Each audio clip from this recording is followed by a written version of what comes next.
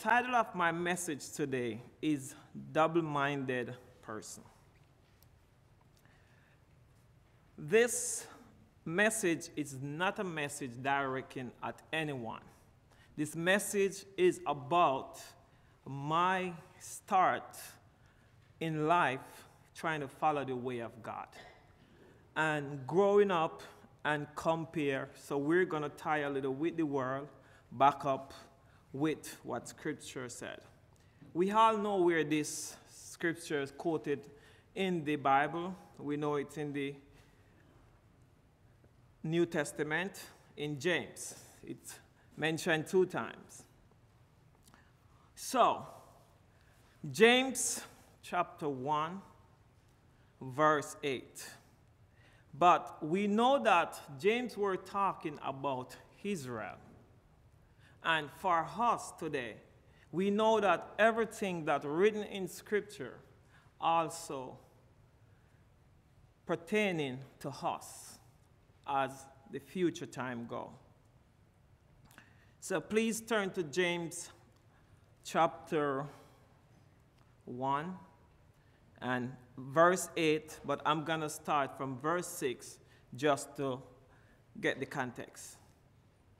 So verse 6 said, I think it's quote from the King James Version, the old King James. So verse 6 said, but let him ask in faith with no doubt, for he who doubt is like a wave of sea driven and tossed by the wind. For let not that man suppose that he will receive anything from the Lord.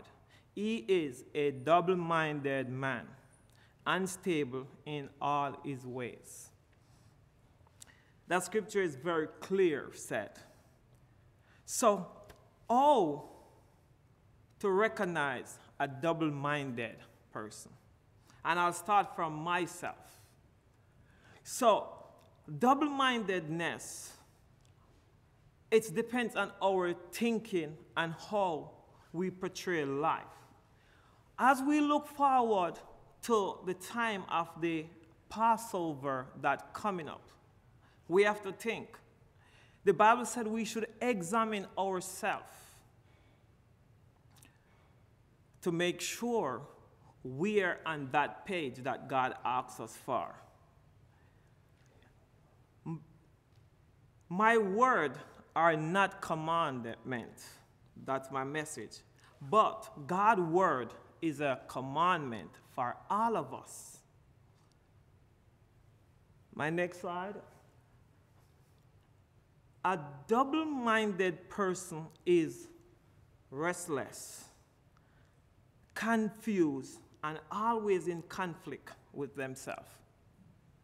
I remember growing up as a young man, and I was here in America, they call it DJ. In Jamaica, we call it selector, people who select the music and play.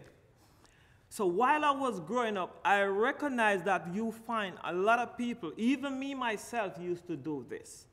A lot of people, they will come to the party Saturday night, and tomorrow morning, Sunday, they will be in church.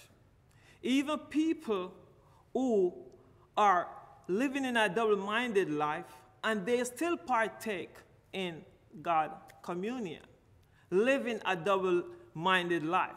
So me, as a young man growing up, I looked and I said, is this what the Bible really says? Oftentimes, people don't pay attention to observe all these things of life. It is very difficult for a person who are not driven by the Spirit to understand.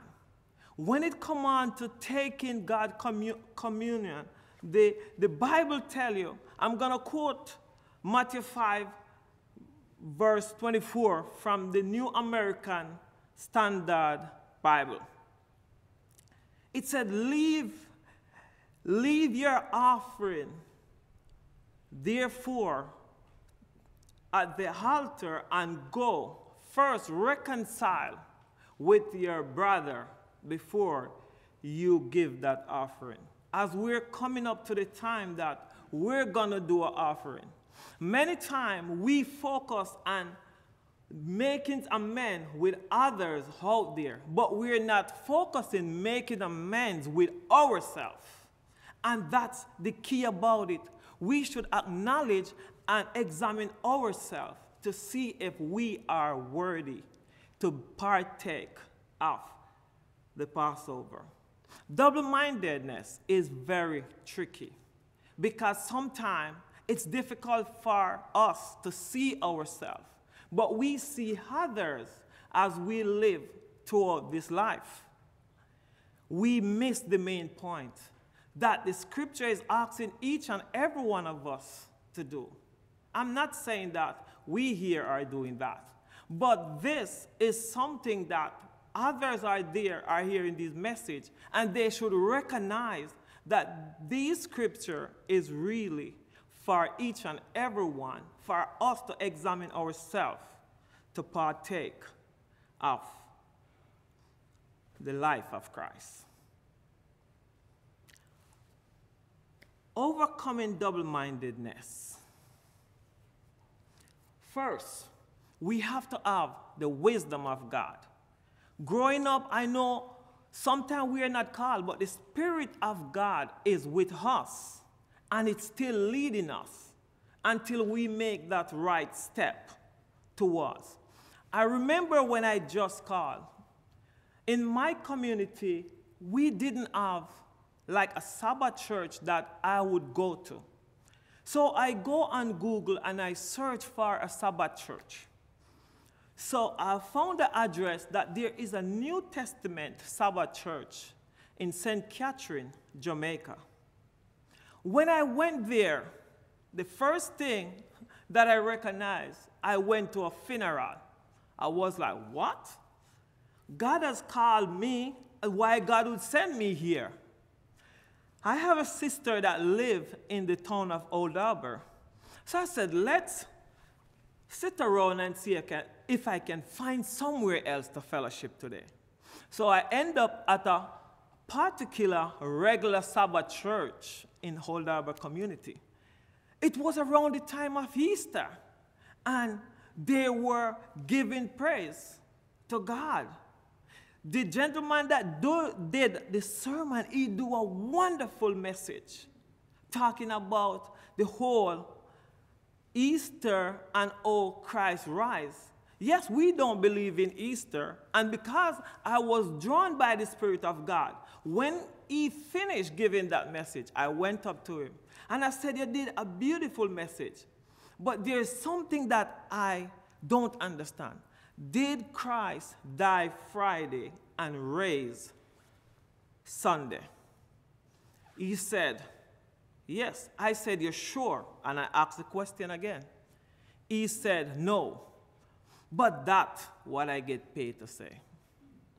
So, as we have our minister here today, I know that he get paid to lead the flock, but not to tell a lie.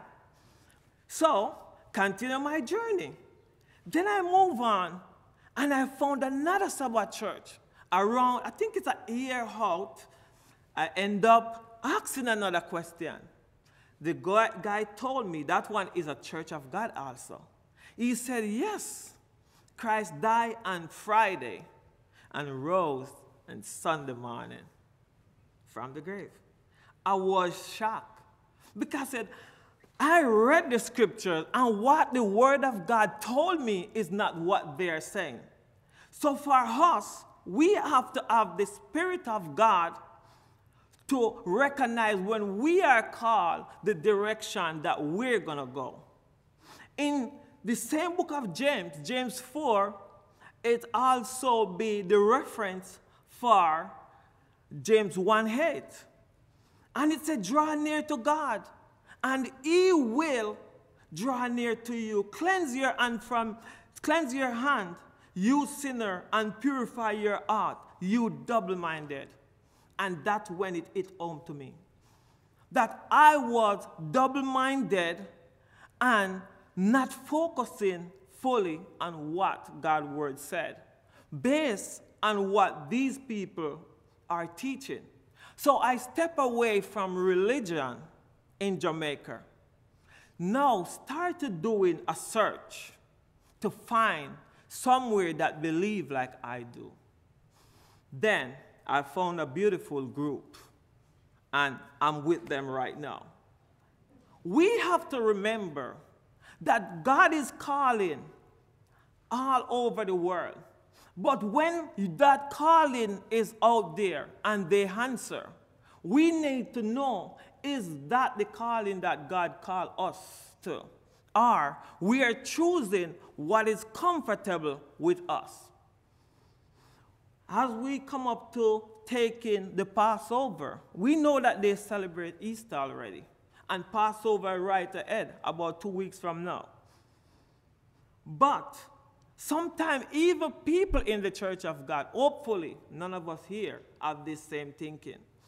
Sometimes we believe that when Christ died on the cross, that it's all over. We don't have to keep some of these holy days. Especially I was talking to another brother of a different faith that believe in the feast.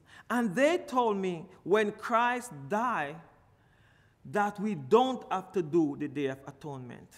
But if they go back to Matthew 5:24, they are not thinking that we need to examine ourselves and to make sure, because all of us, we fall short. None of us is perfect. We all have something to work on. And what we need to work on is the double-mindedness of following God's scripture. God's scripture is there to lead us in the right path. It's not hard to understand. It's the way how we do approach it. When we approach God's word, we have to approach God's word with God's mindset. Not the world, because the world mindset will not lead us to God. It will lead us to worldliness. We are not called to worldliness. We call to follow Christ, steadfast, one mind, and to go the direction that Christ goes. So double-mindedness should not be a part of us. We should study the scripture, make sure the scripture is our guide, and we can always look to what Jesus said. He is our example. He said, man shall live by every word that proceeds from the mouth of God. And that is our base. That is our foundation that we are going to stand on. Because we know that without that foundation, we will follow myth. And there is so much myth out there today. We have to lift up Christ. We have to recognize double-mindedness when we see it. And we need to find the scripture. There is a lot of scriptures in the Bible. If we look at the same James 1, and when it said in verse 5, if you lack